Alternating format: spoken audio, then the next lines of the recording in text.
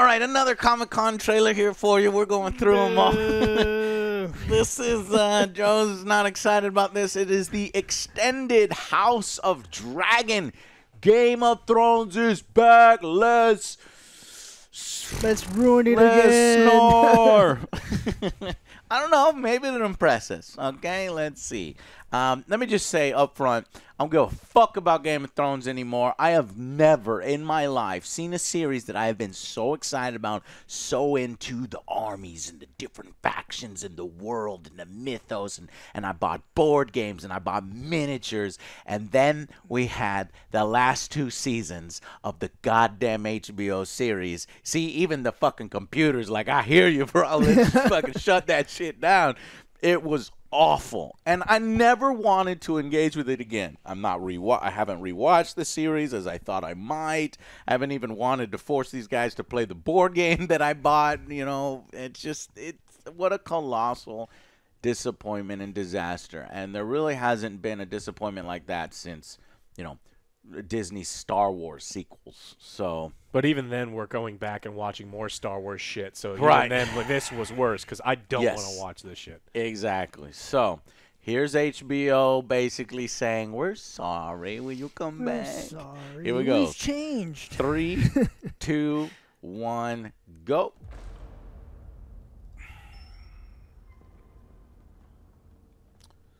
I'll turn this up. Can you hear it? The dream. I might have to turn it down for you. Than a memory. And I heard the sound of thundering hooves, Okay. splintering shields and ringing swords. House Targaryen. We got the Targaryens fighting. And up on the Iron Throne. The heirs. So these are previous Targaryen kings. Lord is one. We're going to get more dragons in this House of Dragons, right? I heard up to 17 Dragons? new dragons added. And our line is vulnerable, too easily ended. Who else would have a claim? Our line is vulnerable, so start having sex with your cousins and your brothers and your sisters, I guess. That's what they did. Daemon Targaryen. I will not be made to choose. Matt Damon. I love Matt Smith, but he looks fucking terrible in that Party City wig. He does. Oh, man. And was that a black Targaryen? Yeah, yeah. Oh, I didn't know that. I thought they were all the pale. Oh, they are, but they said they didn't want you Are you looking at a sure? bunch of white people the entire time. What? Take a new wife. No. That's what they said. I have decided to name a new heir. I'm your heir. That's Targaryen. That's the Targaryen. Why do you want to make a series about the Targaryens and then... Okay, whatever. Accept me as their queen. Yes, you're right. We're redoing that. Okay, men will not accept women in ruling. Because that is the order of things. That's the order of things. Men will never accept you. It's like... I mean, yes, that is historically accurate, and that's accurate for, you know, the lore here. But we had a whole story about that already. Dragon eggs! Oh, that... I don't know if that looked very good in the CGI. It's our new Daenerys. Daenerys 2.0. And she will go mad too, maybe? The bells. If she hears bells, If she hears bells, she'll go mad. And that justifies Daenerys going crazy because she went crazy in the prequel. See, it makes sense now. Imagine yourself on the Iron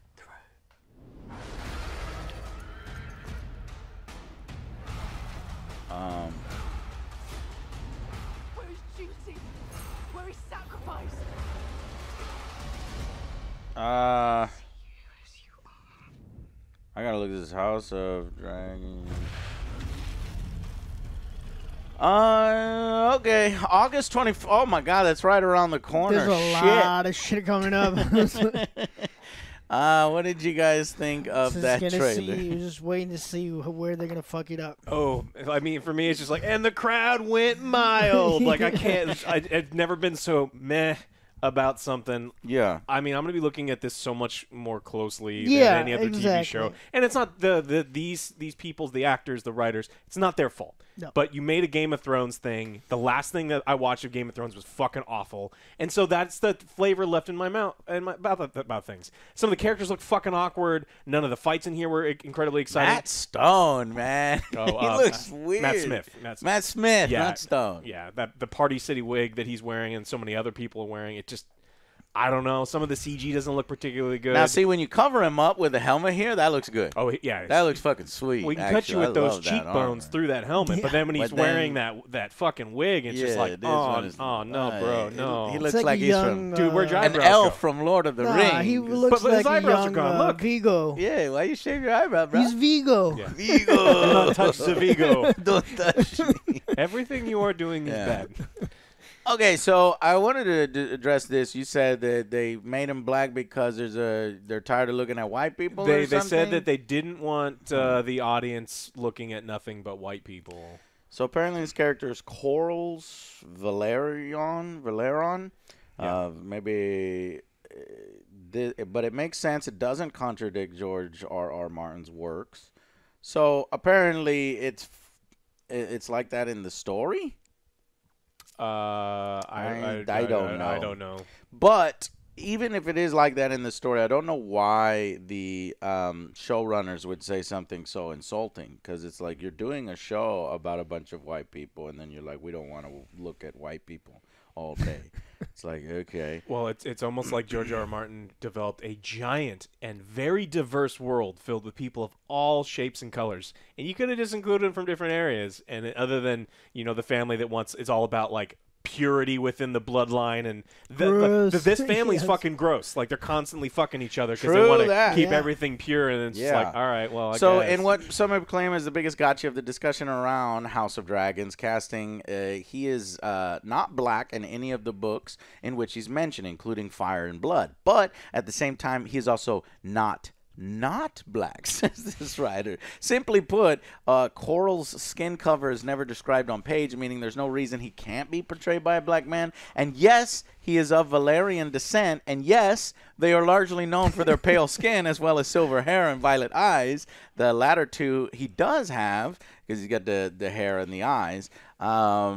they never But there's mention- no definitive there, nothing to claim all. So fine, if that's the initiative of we want to put some diversity in here, Well, and this they never character, I went said- through all the books to say that they never said that, other than the descent being that they're all inbreeding and they're all pale skinned in one description. They never said that Ned Stark didn't have a belching anus on his forehead. They never said that. And Right, so he could have had well, you a can't big prove that they butthole. never did that. It's like, come the fuck on. I don't think I'm that bothered. I don't think I'm that bothered by it, No, since I I don't didn't care. give a fuck about, the Valerians or the Targaryens or whatever. I don't care about that particular character.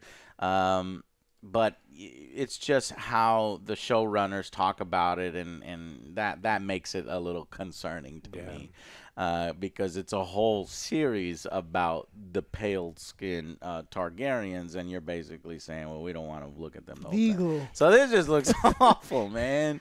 This is hilarious. Where's his It's not- eyebrows? It's not his fault, but he just looks funny.